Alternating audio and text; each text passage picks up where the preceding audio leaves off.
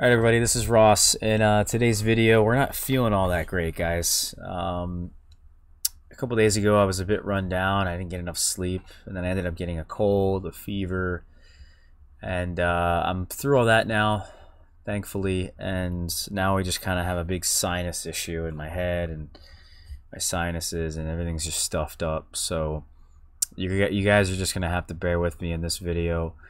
But I did want to make it, even though I am sick, because my fig season's fast approaching, guys. I actually went outside, even though I'm not feeling all that great, and it is a bit nasty out there. I did decide to go outside and turn the heater on in the greenhouse, and partly because obviously it's going to be cold tonight. We're going to get down to 14. But also because I think because it's been so mild here, and what the forecast is telling me, just overall my thoughts on the next month or so, I think it's going to be quite mild, and I think I can probably get away with starting the figs a bit earlier than I normally would. So normally I start them like March 1st is around the right date that I turn the heater on, and then most things in the greenhouse end up waking up about 15 to 30 days later, so around March 15th or April 1st. And that gives us a great head start to the season. They kind of hang out in there so about as long as I can keep them in there. About till June is about like the kind of the last cutoff date there, June 1st. So what I've decided is just to, again, like I said, start this whole process a bit earlier. I'm going to do a video on all the details revolving around that, because I think it's a lot more intricate. There's more details than what I just told you guys, but that's the plan. And it kind of got me thinking about the fig season and really what I'm looking forward to. As I mentioned, what varieties do I look forward to the most this year? Well, obviously there's the keeper list that we've talked about, and there's my favorites. You know, this is my keeper list right here. This is in my spreadsheet in the description of any video I've ever put out. It's a great resource for you guys if I know a lot of you guys use this thing, especially for figs. So I've done videos now on my top 5 favorite figs, my top 10 in 2019, and also we did one on our keeper list. But this is kind of like a video about what I'm looking forward to. Obviously I want to taste all the figs again that I love so dearly, right? If they're in this keeper list, you know, they're my favorites. So certainly I'm looking forward to trying all of these again. Actually, I've never tried White Madeira #1, so we have to put this back down here in this column. So this column here is like a column that needs more testing before I can definitively give it the thumbs up. You know, I could maybe even make an argument that some of these maybe shouldn't be in here. I haven't had too many Delson Wami Gran to this date. What else? I haven't had many Perfectly Right White Triana, as much as I love it. I still would like more time with a lot of these, but so far they've been really impressive, and I have to put them in this category. But this category right here is almost sort of a bit speculative. I think there's a number of varieties out there that I've acquired that have a really high potential to definitely become one of my favorites, become one of my keepers. There's a long list of varieties. You know, if I'm growing it, it's for a reason. But I think I'm looking forward to this category, this column right here, probably the most. For whatever reason, I think I'm just a bit more excited about them. And I want to tell you guys why I'm more excited about these than most others. And these are figs that I've already been growing now for a year or more. So it's not like it's out of the realm of possibility that they're going to fruit for me. I think it's very possible that all of these could potentially fruit for me this year. And obviously that's the goal, is to get everything to fruit for me. But I didn't want to make a video about the varieties I had acquired in the form of cuttings because they may not fruit for me. They probably won't fruit for me. They're from cutting, right? Plus, they're just very young. So I figured this is just a video for like some of my older varieties, or varieties that are not, you know, exactly 1 day old. I've had them for quite some time, and just would like more experience, more time with them. You know, I've had quite a bit of Galicia Negra at this point, so maybe I could bump it over to here. But the idea with a lot of these is that I really would like to experience them more in higher quantity. So we could start off by saying, like, White Madeira, you know, this is a variety that's just across the board, everybody loves it and raves about it. As close as it is to a green Ischia or an Adriatic type, I do think that there's a number of experienced fig growers that I trust and are credible, that are telling me that it's a good one. So I'm personally quite excited for it, and it's not exactly like a green Ischia type, so that's a big bonus right there in itself. We also have figs like Verdolino here, and there's a few others like San Baggio, and these are the figs that Paulo really recommends.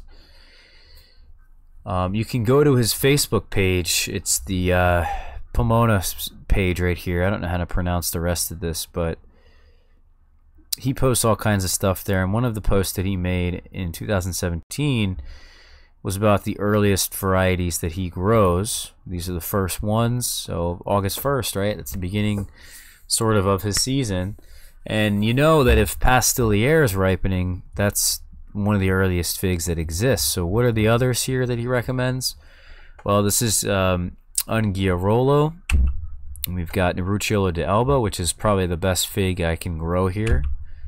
We have San Baggio, Verdolino, Paradiso, which actually I consider already in my keeper list. And then also the Pastilliere is the last one, which is also in my keeper list. So a lot of these already have translated over. A lot of the French varieties and Italian varieties that are quite popular, they do really well over here, especially if they're a bit old. They seem well adapted. They really do seem to translate over well to this climate, more so than other places. Like, I would argue that I have more successful varieties from France and Italy than anywhere else, and it's not because I have some weird affinity with those cultures. It's just that they seem to translate well over to this location. So Verdolino is definitely one of them, and so is Unguiarolo, San Baggio. We have all of these. We've had them for, again, over a year now. At least I was rooting some of these last year. Another one that's really highly touted Italian variety is the Brianzolo Rosso. This is just a stupidly early fig, probably as early as Pastilliere or even earlier. It's got a unique flavor profile, really highly touted by not just people in Europe, but also people have it in the US that like it. I have a friend in New York City that loves it. He also really loves Verdolino in New York City. You know, I have friends in Connecticut that are growing Unguiarolo and Verdolino, and people in Holland really like San Baggio. Pisaluto is another one that's actually another Italian fig that's really rain resistant. Seems to be more on the mid-season side, but also very tasty. And this one's growing in Florida and Louisiana and North Carolina, and also in Holland. So it does really well in these humid, shorter season places. You know, so a lot of these, again, like I said, a lot of these Italian figs do really well here. Another Italian fig, actually, that does well here, or at least I should show you another post of some Italian varieties that do well here. Here's, again, more proof. I think this photo was taken, I think, in 2018 or 2019, where Paulo in Italy. By the way, Paulo's, you know, the source, the collector in Italy for these different varieties. He really knows what he's doing and talking about. And Thierry is probably the best source of information in France. So between the two of them, they're very credible. And you can see here on this rack, or whatever you want to call it, he's got, again, at the beginning of his season, things like Unghiarolo, Paradiso, San Baggio, Marucciolo de Elba, Verlino, Fico Secco. This is just the same thing as Fico Moro de Caneva, or Figo Moro de Caneva. It has many names for it, and that's another really great fig that does really early. It's really early, and it's also really tasty. I'd love to find Bosniaco and Turca here at some point. Not sure if I'm going to be able to, but yeah, whatever these guys are kind of telling me is really great information. Like, we already know that Thierry loves Campanieri, and I've discovered for sure it does really well here. He also loves Moro de Caneva. And then another one that he is fond of is the Col Noir and Conde, Lampira 1. So these are some figs that I've sort of acquired that I really am looking forward to. Conde, I think, is probably Thierry's favorite. If we find a photo of Conde here, at least it was his favorite, and he really raves about it. It dries really well. Very good taste quality. I mean, it's just an absolute winner for sure. I'm really looking forward to it here. Look at that. That just looks so good. You can see there's very little cracking. And these figs that dry on the tree is really what makes it for me. Things like Marucciolo de Elba and Verdino del Nord we've talked about in the past. They really are just like some of the best figs that you can grow here by far, because of those drying capabilities. Is a big part of it. And I just have to say that Conde, for that reason, has got to be one of the best, just for that reason alone. Let's see, what else do we got here? So Col Noir, this I think is the same thing as Sucrette, and I'm very anxious to find out if it is indeed the same thing, right? Sucrette's already one of my favorite figs. It just has such a superior drying capability.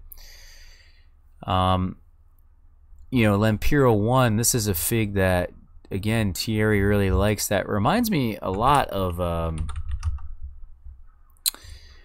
sort of like a Col de Dame, if you can think about it like that. It's more on the later side, but again, it dries well, has good rain resistance, and that's really important for a variety that is so late. He says it's also resistant to the cold, which is quite interesting. So I'm like really excited to see what this one does. Quite an interesting variety for sure. Let's see what else we got. We got Nefiach, which is a pretty common at this point French fig that I think Bode was really the first one to really highlight this particular variety in France.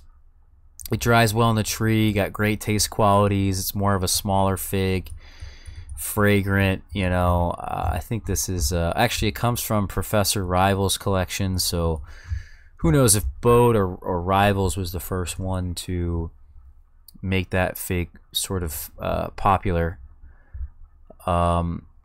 There's also the La Bourgeoisie, and La Bourgeoisie is one that Bode really loves, talking about how it's pretty similar to a Col de Dame, but it's earlier by about two weeks, I think he said. So that's really interesting in itself right there. I'm always looking for something to beat out one of these Col de Dame figs that I love so dearly. Who knows what could happen with some of these. Let's see what else. We also have Pew Fine from Thierry as well, and this one translates to fine skin. And maybe I should not translate this. I'll be able to find it. So there's Pew Fine again from Professor Rival's collection. I mean, that just looks beautiful, extremely tasty. I mean, come on, look at that. Maybe not as much information out there on it as I'd like. I could always ask Thierry, but you know, I obviously have to look forward to that one. You know, things like Calderona and Colonel Littman's and Ponte Tresa, as an example, Sanguinato, Safenio Preto. You know, these are figs that sort of maybe not Safenio Preto, but these other ones are really getting lots of attention in the United States because they're so good. White Madeira, we talked about. So a lot of these growers that are credible are coming out of the woodwork and telling us, like, hey, you know, these are really tasty. And you have to think, well, if all these people are saying it, it must be true, right? I don't want to, you know, I think there's a lot of people out there who, for whatever reason, don't believe collectors enough, don't put enough faith into what people say. When, you know, you don't have to be doing this all yourself. You don't have to be the guinea pig. Take people's word for it. I mean, there's a lot of people out there who know what they're doing. As long as you know that who those people are, you know, you certainly can take their advice and run with it. I mean, it's not like this is we're not alone in this, guys. So I definitely think that Calderona, although I've never tasted it, and Colonel Littman's I've never tasted it. Same thing with White Madeira, and I've had a Ponte Tresa, but just didn't seem like it was up to the quality that people were telling me. You have to take their word for it and say, all right, well, this has got to be really good. Same thing with Negra de Agde. My friend Jamie and Danny both love this fig. It's similar. It's really thick, like a Col de Dame, but a mid-season variety. So you have to kind of just say, all right, well, you know, they're really loving it. Why wouldn't I? You know, my friend Raphael and Matt, they both love the Demos Unknown. I would venture to guess that it's probably going to do really well, of course, here, if it does well for them. You know, what else are we looking at here? Fico Love, this is one that I have a personal hunch about. And because there's a lot of mixed reviews out there on it. It has some pretty good drying capabilities, which is really good and what I look for. But I think controlling the water is really the key to this variety. Whether it's maybe too much, maybe I need to overwater it a bit, or even just slightly underwater it. Whatever that amount of water is really important, I think, for this variety. And if you get that right, I have a feeling it's going to be up there with some of the best, but maybe not the best ever, the best in my collection, but definitely one that I'm looking forward to a ton, right? Galicia Negra, I'm a big fan of this fig already. It's just that I want more of them, you know? I want to see a couple more things from it before I can say, all right, definitively, you're in this little category here of my keepers. In fact, I probably could just put it in here right now. You know, I really should, in all honesty, because as it stands right now, it is my favorite black mission type, and that to me is enough. Out of all the black mission types I grow, that should be enough, should it not? I mean, I would like to find a variety called Porquenza Negra from Pons. I just can't. I can't really find it. It doesn't seem like anybody has it in the United States. And I guess it translates to why. But this is a very early fig, and it's very similar to a black mission. Well, actually, Pond says it's insipid. Is this really the one that I'm looking for? I don't remember here. I think this is it, but if I get out my book, maybe he's changed his opinion on this. The point is that, you know, out of all the black missions, it seems like Galicia Negra is the best. And for that, you just have to give it some props and put it in that next category. You know, what else we got here? Reculver is another one that Thierry is really liking. Because it's so thick, it really does make a whole lot of sense. Here's the Reculver, and it's not really the real Reculver is what he told me. Is that because the real one's supposed to be Smyrna, I think. So he found one from the Porcarolles Conservatory, and he was telling me that he doesn't really know what it is because, again, it's common and it's fruiting for him. So he's kind of confused on what it really is. I have a feeling that it's really similar to Borges Oak Grease or Socorro Black and Violet Sapor. I have a feeling all those are quite similar to each other.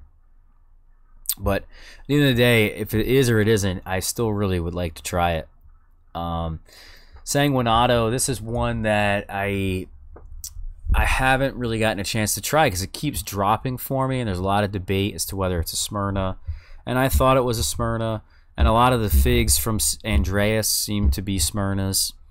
But this one I was willing to take a chance with, and Gary over in California, in Northern California, who doesn't have the wasp, says it fruited for him. So I'm excited to try it and see if I can get it to fruit here. But so far that dream is getting more worrisome as time goes on. But Safenio Preto is a similar story here, is that it keeps dropping for me. Actually, I don't even think this Safenio Preto fruited at all this year. And it's getting up there in age now, so it'll be in its 3rd year. I would expect it to fruit. I would expect it to do something. And the last fig here I want to talk about, I think, is the Sultane. And Sultane is just one of them figs that I had years ago, and it died, and I was very upset about it. And I tried to replace it, and some friends helped me out, and I finally got one. And it was one of my favorites for sure, and I just miss it. So it'll be good to have it back, and then to definitively say if I can put it in my keeper list. My in-ground tree seems to be doing quite well, so hopefully it'll fruit, and we'll be in business here, guys. So hopefully you guys enjoyed this. You got something out of this. You know, what are some of the varieties that you guys are looking forward to? Even if it's something pretty common like LSU Purple or something, or Hardy Chicago. Let me know what you guys are interested in trying. If you want to know any of my thoughts on particular varieties, put them down below. I'll try to reply back. And yeah, thanks for watching this one, guys.